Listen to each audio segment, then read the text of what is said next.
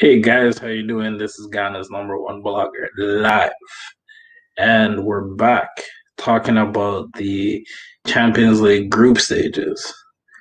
Yesterday, me, Ghana's #1 blogger, and L Selector were basically breaking down Group A all the way down to Group F, or sorry, Group D. We were talking about some nail-biting games, what was going to transpire. And now today we're just going to break down what's left of the brackets from Group A all the way down to Group H. How's everybody doing tonight? I hope you guys enjoyed the fun-filled friendlies from Germany, Spain, Ghana, Nigeria, you name it. Unfortunately, I believe USA did not start this weekend, nor did Canada. But, Neymar and the Brazilian squad definitely did start and they did their thing. I'm just going to wait for my special guest host by the name of El Selector, and, we're going to basically break down the groups. The first group we're definitely going to break down is Group E, which is comprised of Chelsea, Krasnodar, FC Rennes, and Sevilla. So, guys, it's 11:36 in the evening. Don't touch that dial. And, we will come back soon with the wrap up of the UEFA Champions League.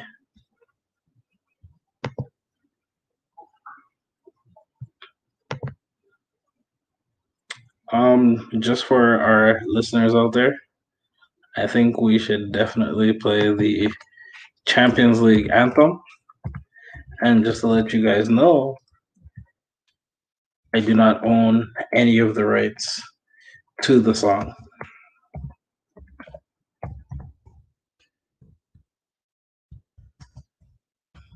Give me a second here. I'm going to just put it up on the prompter, and then we can definitely go from there.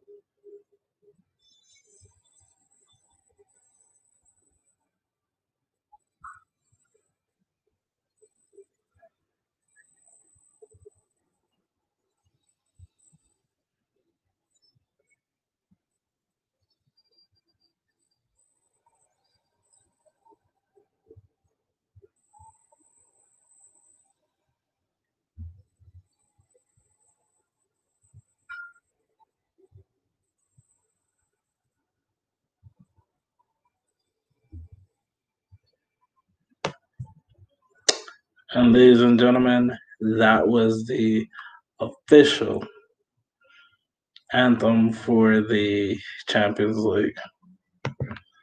I always get goosebumps when I hear that. It's just like, yes, it's always that time of Champions League being on and popping. Guys, just to let you know, this is Ghana's #1 blogger live, Like, comment, subscribe, tell your auntie, tell your brother, tell your sister, even tell somebody that you don't even talk to. Tap them on the shoulder and say, hey, Ghana's #1 blogger live is full in effect. And we don't just talk about soccer here, we talk about all kinds of stuff. So, you know what? When you definitely get a chance, make sure, you tune in and, you enjoy the GHNO1 blogger experience.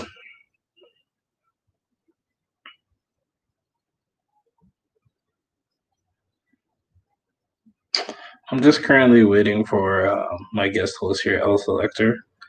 We're supposed to start in a bit. Just waiting for him, seeing where we could possibly link up, match up, and go from there and give you all the necessary information.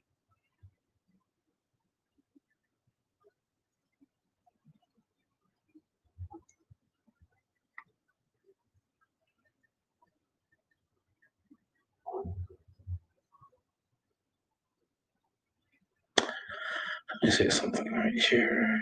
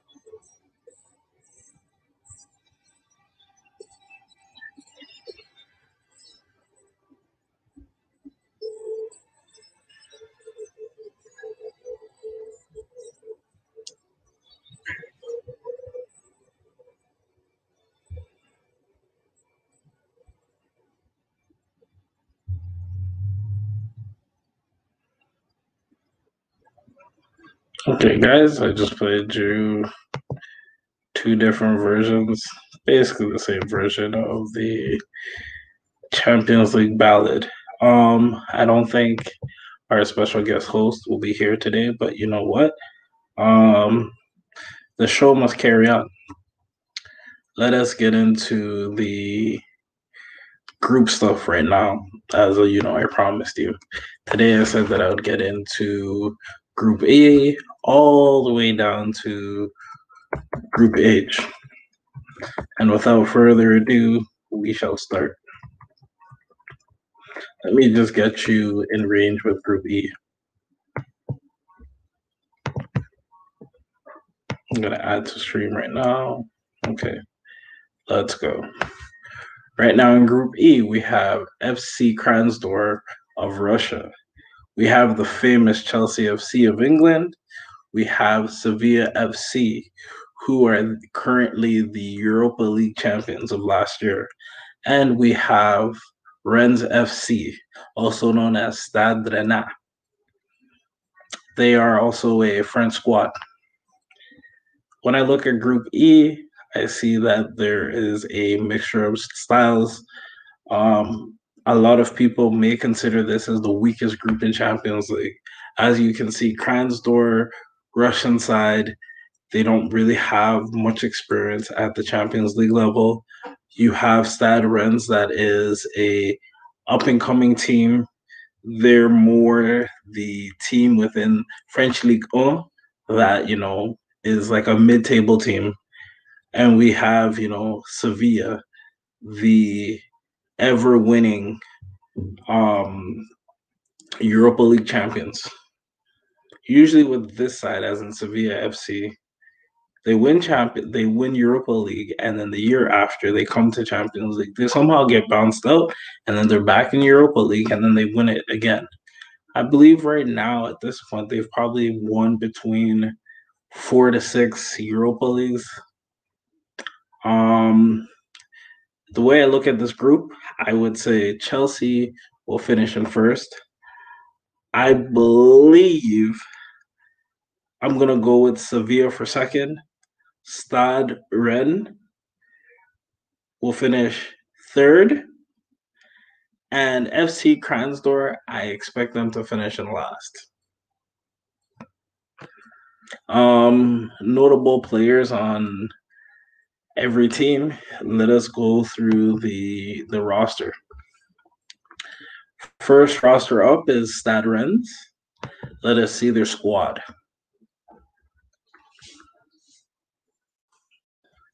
They have a young squad. Looking up a lot of these names, one name that actually stands out to me is Steven Nzonzi. He's actually a French international that recently won the World Cup with the young, dynamic Allez les Bleus national team. Other notable names, Jeremy Doku is another notable name. He plays for Belgium, only 18 years old. He's definitely a young whippersnapper that can definitely, tear up defenses. He's also a forward. And there's also the young midfielder by the name of Eduardo Camavinga, who just recently got a call up to the French national team. And I believe he scored on his debut. So definitely watch out for Eduardo Camavinga in the midfield. The next team up is FC Krasnodar. FC Krasnodar is a team based in Russia. Their form as of late is they have 2 wins, a loss, and 2 wins.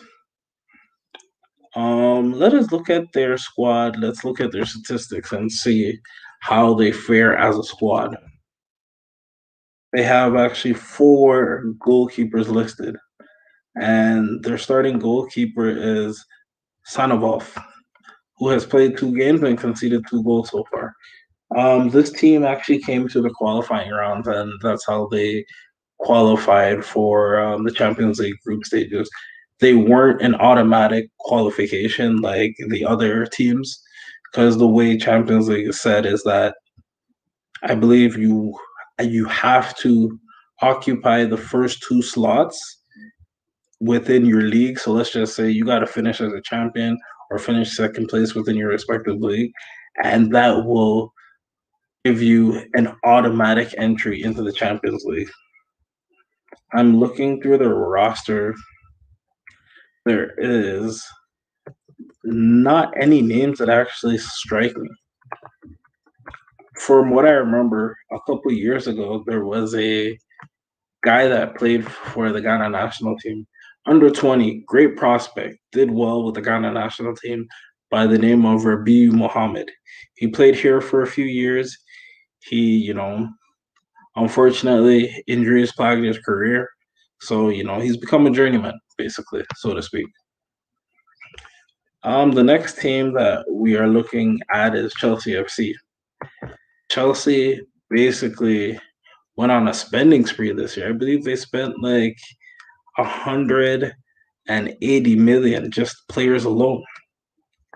Let's actually look at their squad because I remember they bought Hakim Ziyech from FC Ajax. They also picked up a goalkeeper in Eduardo Mendy from Stade Rennes, simply because they're having a goalkeeping issue with Kepa Arrizabalaga.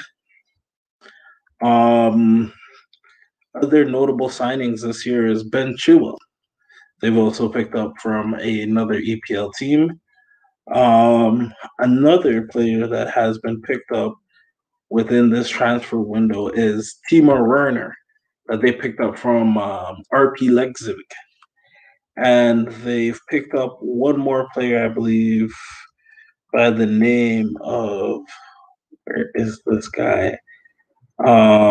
Yes, a defender by the name of Thiago Silva from PSG, also known as Paris Saint-Germain. He came over on free transfer to definitely strengthen the back four of the Chelsea setup. Definitely a guy to watch on this squad is Reece James. He's a young whippersnapper, just got his first national team call up to the Three Lions, also known as England. Another kid to also look out for is the American Wonder Boy, Christian Pulisic. He's definitely going to be grinding in the midfield, and he was signed, I believe, last year at the transfer deadline coming into the season.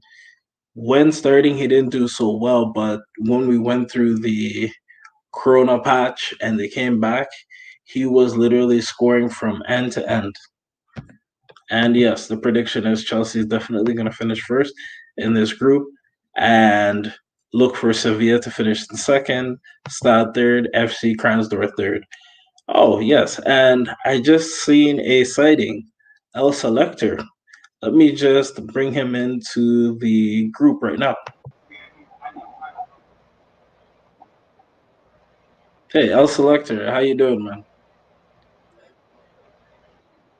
We actually just had to start the show What's without going on? you. What's going on? We Yeah, just what's going on? El Select in the building. What's going on? Yo, yeah, I see you guys started, bro. You guys are talking about Chelsea and predicting Chelsea may come up on top. We'll see how that mhm. transpires. I beg to differ, but we'll see how that transpires. um, but yeah, Chelsea does have the American stud, the young American stud. So we'll see how that transpires. It's a tough division. I do see Sevilla coming out on top, and I think Mhm. Rennes will come out on top. The squad from for those who don't know, currently they're first in the League 1, and I think this is going to be their coming out party. They're going to show what they're. This is their showcase right here. They're going to show why everybody and show the world why they are the team to beat. You know what I mean? And why Mhm. they are, the squad that people are going to be checking most definitely. You see what I'm saying? So Mhm. I beg to differ, Mhm. but we'll see what transpires though. Yes. Mm. Hold up 1 second though. I'm in here, but I'm just gonna step out for a second, huh? Okay. Hold up. All right. Hold up. Yeah, yeah. Okay. All right, guys. As you heard, El Selector is gonna step out for a bit, so we're definitely gonna move on to Group F. And within Group F, we have Borussia Dortmund from Germany, FC Zenit of Russia, Club Brugge of Belgium, and Lazio of the Italian Serie A. When I look at teams like Borussia Dortmund, again, they have some bright, young, talented whippersnappers. Um, Definitely one that's on my list that I believe they just recently acquired is I believe he plays for Norway, and I believe his name is Hagland of some sorts. Let's just look at the roster and see where it's going with that. Our selector is just trying back in again. Yeah, Welcome back. back in. Yes, back in. So yeah, definitely. Uh, yep. So And I'm here with we you. I'm with go. you. All right. Here we go. This is the 20-year-old Norway and Dortmund striker that, as they say, has the world at his feet. Let me just read a few quotes that's going on. Hagelin has scored 10 Champions League goals. That was last season after hitting his first international hat trick for Norway. And the question is, how will he perform within the 2021 season for Borussia Dortmund and also at the UEFA Champions League level? Do you care to chime in on this player? This player. I think honestly, for Dortmund, I saw Dortmund play PSG last season. Mm-hmm. Uh, they did okay against PSG. They're going to be playing Lazio in their first game. I think personally, I think Dortmund's going to do okay in this division. I think they will most likely make it through. Mm-hmm. I think they'll make it through. I think they should be okay. I think he'll do well against Lazio. This is going to be a relatively it's going to be very competitive for Dortmund because they do have the likes of Lazio and Zenit in this division, and they have Mm-hmm. also Club Brugge. You see what I'm saying? Mm-hmm. So it's going to be. I think that he'll do okay. I think they'll definitely make it to the round of 16, and I think he'll do okay in this division. I think he'll show up. I think this Mm-hmm. is more of a showcase division for them, but they don't want to, you know what I mean, get caught lacking, like they'll say in the streets, because Mm-hmm. these teams out here are coming for blood. You know what I'm saying? Teams like Lazio and Mm-hmm. Zenit and Club Brugge coming for blood. So I think they'll do okay. And I think this player right here, I think he'll have his coming out party. I think he's Mm-hmm. gonna definitely perform. Let me just read off some current stats. Mhm. He's made 7 appearances Yeah. for his country, and he has scored 6 times in UEFA club competitions. In 14 appearances, he scored 14 goals. So basically, that's a goal every game. Yeah. And domestic top division, in 73 appearances, he's has scored 48 goals. So Mhm. this kid is a real deal. Like, he's not backing down anytime soon. Like, you can tell he's enjoying his football right now.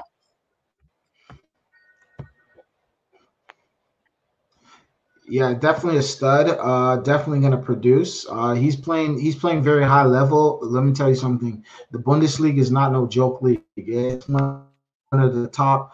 I could say we can make that case. Maybe the top 3 leagues in the world. You see what I'm saying? So he's definitely Mm-hmm. showing out and balling out right now. Borussia Dortmund Mm-hmm. always comes in and always plays in the Champions League, and I think he's going to definitely do well. Mm. Hmm. Okay, now let's move on to FC Zenit of Russia. Um, in terms of their form in the last couple of games, a win, 2 straight losses, a win and a loss. So what you can definitely say is them coming in, they're pretty much even. The question is, are they really gonna challenge Hmm. in this? Um, are they gonna challenge within this group? Then again, you never know until you see them play. Just looking at the Hmm. roster here, looking at any notable names, any guys that definitely. Oh, I see a Malcolm sighting. Malcolm is a very familiar player. From what I remember, is this is another team that loves to rely on bringing in a lot of Brazilian stars to actually help push them over the line and make them competitive, not just in Russian league, but also within Champions League. Most definitely. Most definitely. Um, Next thing, let's switch to the third team within this group, which is the Belgium team of Club Bruges. Hmm. Check them out. Let us look at the squad, see what the squad is saying. Let's see, Clinton Mata. Not seeing any notable names on this side, but what I definitely see with them is that they're a young squad, up and coming talents.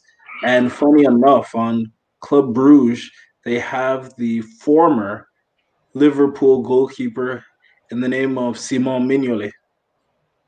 Mm, So right there, that tells you that these guys are definitely competitive because he's come from a competitive environment, being coached by Jurgen Klopp. mm, interesting. Any comments on Club Bruges before we head to Uh, Lazio? uh, this is a team that have played the Europa. I believe they also have partaken in the Champions League in the past. It's a Mhm. team not to take lightly, you know. They definitely are coming for blood. Where do they stand in the standings currently? In their Um, in their league, right? FC yeah. Zenit. Let me Mhm. just get that up As of now. right now, they're second in the Belgian league. Oh, Club Bruges. Yeah, they're second in the Belgian league. Okay, okay. Yeah, they're Who's second first? currently in the Belgian league. Mm. Yeah, so this is a team that's definitely. The first team is give me one sec. Let me check it out. It's actually some team we've never heard of. It's Charlerio I can't pronounce it. I don't want to botch the name, but yeah, Yeah. that's the first team right now. But Club Brugge is second, so they're creeping up though. They Okay. they have 19 points.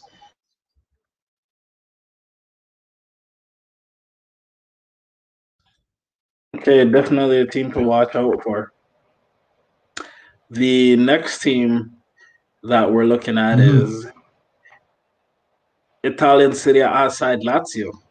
And the notable players on this squad actually that I've seen is Pepe Reina. Again, another Liverpool connection. He played for Liverpool ages ago, and he's also a Spain international. He's an ageless wonder. I believe right now he's probably within his 30s. Actually, yeah, he's 38 right now. And he's kind of been a journeyman of sorts himself. Mm-hmm. Another notable player within the squad is Ciro Immobile. That guy is actually an Italian international. He is very dangerous with his feet. Only 30 years old. Mm-hmm. Um, in football, that's definitely considered being in the prime of your career. He's definitely a guy that if you have him on your squad, you can definitely trust him. Let's look at even statistics for club and country and even competitions. Have you heard of Immobile yourself by any chance? Yeah, decent player, a pretty decent player, to say the least. Pretty decent player, I must say. Yeah, bro. Yo, bro. Hello? Yeah. Yeah, yeah. Just yeah. Pick up the phone,